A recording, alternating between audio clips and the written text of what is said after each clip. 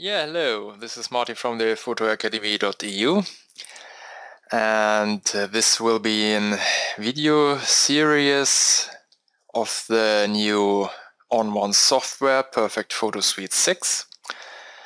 I will give you an overview of the whole photo suite, what I like, and I will take you with me through a workflow like I use this photo suite, and I will give you some tips how you can speed up your workflow if you're using the Perfect Photo Suite 6. Yeah, and then this first video here, I will give you an overview of the user panel and why you can call it Photo Suite. I'm working with the onOne software a few years now, and at first it was the plugin suite. It was only a plugin for such programs like Photoshop, and now at the first time the Photo Suite 6 is a standalone, and you can really use this photo suite only as a standalone. You have no need to jump into Photoshop or something like this. You can use it directly after your RAW conversion, if you're coming out from Lightroom or something like this. Or if you already have TIFF or JPEG files, you can open it as a standalone in the photo suite, and you open your image here in this user panel, and this is called Perfect Layers. Here you have layers. You can create layers, you can copy layers, you can give them a blend mode, you can change the opacity, and already with this few clicks you have enhanced this image to another level. You've pushed up the contrast a little bit only by duplicating the layer, give him the blending mode overlay, and changing opacity to your taste. Yeah, and what else do you have? You have some work tools here on the left, a move tool, a crop tool, trim tool, the masking brush, the masking bug, which is very fast if you have a straight horizon line and you will mask out the foreground and only let the plugin effect going into the sky, for example, on this image. It's a very fast way to masking out an area. You have the retouching brush, the pan tool, zoom tool. You can toggle the preview modes, and on the upper right hand corner you have all the plugins from the whole photo suite.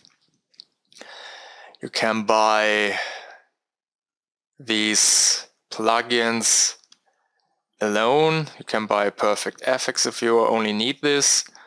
I have the photo suite, so I have all of these plugins. The masking tool, the portrait tool, what is really brand new in this photo suite. You have the FX, the blur tool, focal point it's called. It's very good to create a special blurriness to your image. You can simulate depth of field from a lens and stuff like that. You have frames, and a very interesting tool for me is resize. It's resizing your image for printing. I use it for printing, but you can already resize down your image for the web. That's also possible. Yeah, and as I said before, you start up here with the layers, and you can already changing the style of your image by only using the layers. But you can also go into the effects, for example. Give you a fast overview what you can do with the standalone. Can go in to the black and whites, can give borders, tones, everything. I will show you a little bit more of the effects on the future videos. Right now I will go into one of my own presets and change the look of this image a little bit. And if this is good to your taste, you can say apply.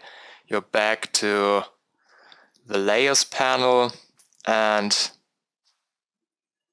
you have the effect of this effects plugin in a new layer. You can change the mode, the blending mode. You can change the opacity as well. And now you see that was a black and white, special black and white effect I created. And by only changing the blending mode and a little bit of the opacity, you can create a different look to your image. It's a very fast and easy way to do so. Yeah, and here for the masking panel, you can mask out areas. You can also use your Wacom tablet and control this masking tool with your Wacom or not. Yeah, this was it for the first video of this series. Thanks for watching, hope you enjoy, see you next time, goodbye.